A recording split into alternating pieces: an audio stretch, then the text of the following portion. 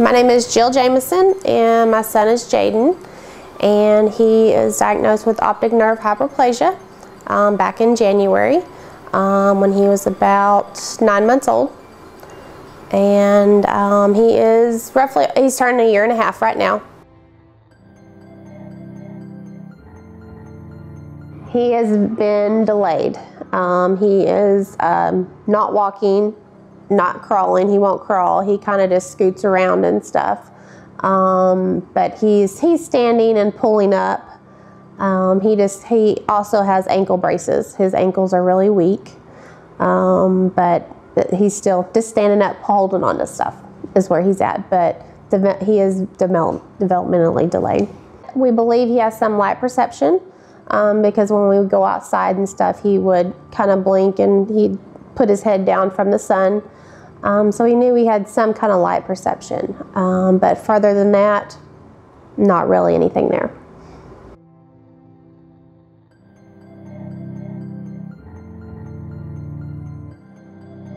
It was just wait and see was all the only answer we got. I took him to 3 or 4 different doctors and same answer.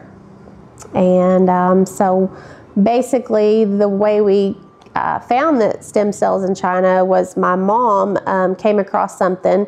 I can't remember if it was on the TV or something anyways, and then we started researching it from there.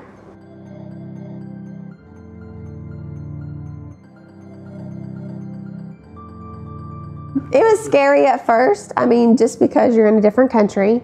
But as soon as we got here and got outside of the hospital, I felt safe. I mean, it wasn't like, it's definitely a cultural shock.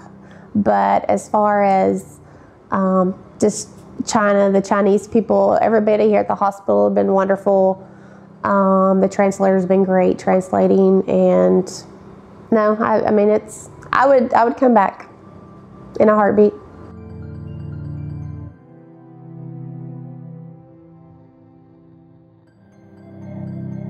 He has had 4 IV injections and 3 spinal, so a total of 7. Initially, we came out here just with 6, and then we couldn't get our flight changed to go home, so he got lucky number 7 yesterday, and so we leave on Thursday. The IV injections, of course, you can do anything after that. He was fine. We thought he has gotten like a little bit more active and a lot, like not aggressive, but he has, I don't know, the stem cells have made him like not a little bit more aggressive. The spinal, it was difficult holding him down for 6 hours after. That was the hard part. But other than that, he had no reactions.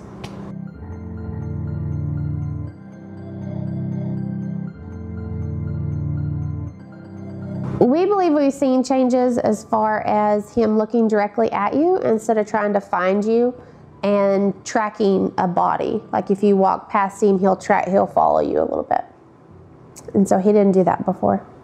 My cell phone, he'll follow it, different colors. I have different colors on my cell phone. And then he's not reaching out for toys yet, and that's what I hope when we get home, is so he'll start reaching out for toys and grabbing them.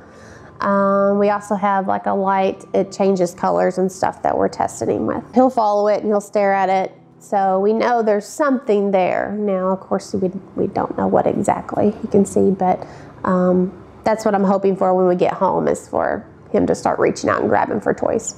He's standing a little bit more steady. Before he would wobble a lot. I'm looking forward to getting in his own environment, our house, and then working from there, and kind of see his improvements, because he does know the living room and stuff where he could pull up and his toys and kind of see his reaction from there.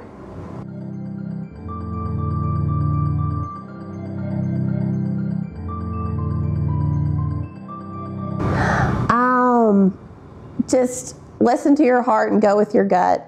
I know doctors are going to tell you that it's not good. Don't inject your kid with those stem cells, because I've been told that. But just go with your heart, and I think it's good. I would do it again.